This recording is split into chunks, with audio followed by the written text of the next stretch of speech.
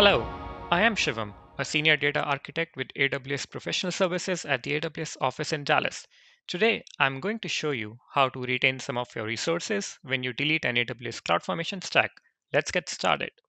By default, CloudFormation deletes all the resources when deleting a stack. However, you can retain resources when you delete a CloudFormation stack by using the deletion policy attribute when defining the resource in your template.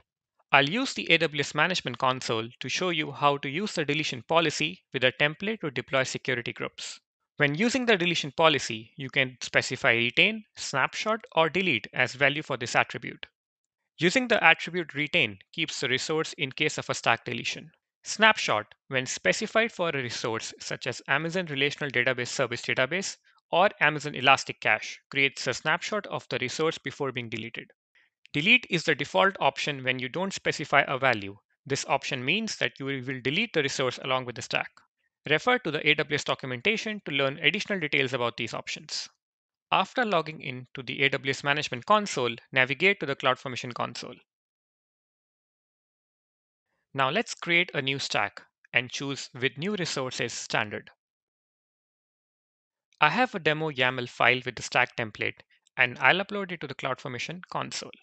This template creates two security groups and two ingress rules.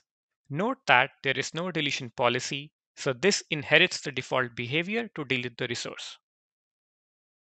For prerequisite section, select template is ready.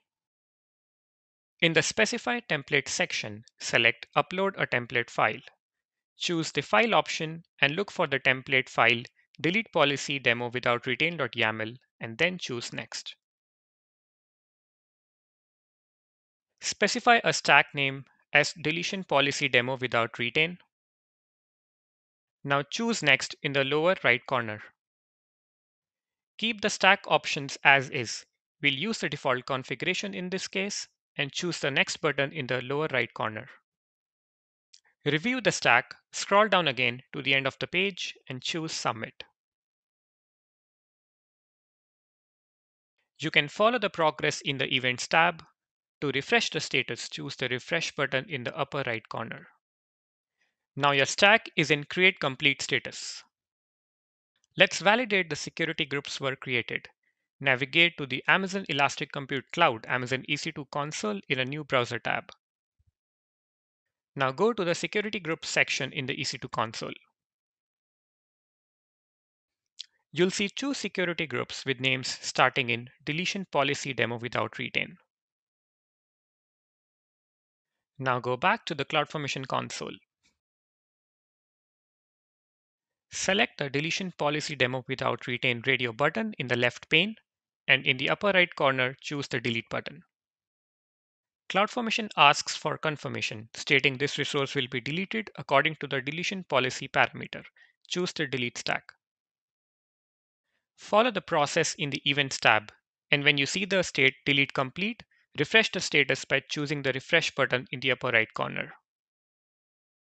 Go back to the EC2 console tab and choose the refresh button. As you can see, there are no security groups because of the default behavior to delete the resource when deleting a stack. Now let's change the CloudFormation template.